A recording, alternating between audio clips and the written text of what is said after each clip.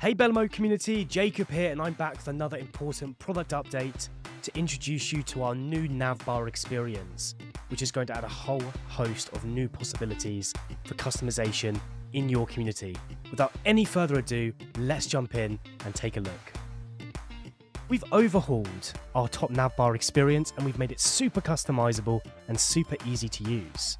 First, you should select one of our 6 templates to start from. And once you've found one that you like, you can then customize it further in the sections dropdown by using simple toggle buttons to turn things on and off. You can also click into these options to see more options.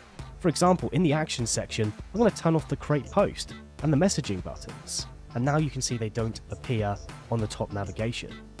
One of the big things that we've added in to the navbar is the ability to add menus. Now, if you go to menus and you create a new menu item, you can also click into these menu items and add sub-items, which now brings a whole new way to navigate around your community. Once I've added in my sub-items, I can decide if I want them to display in a list or also in a spread view. We've also added sub-menus to the top navbar. So if I toggle on sub-navigation, you could have menus appear at the bottom of the header or at the top of the header. And if I click into one of these items, you can see that I can also create sub-items within them. These ones are just displayed in a list view.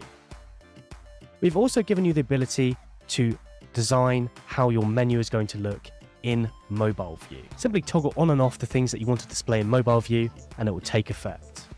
Well, that's an overview of the new navbar experience and we're super excited to see what you do with these new customization options. I'll see you again for another update.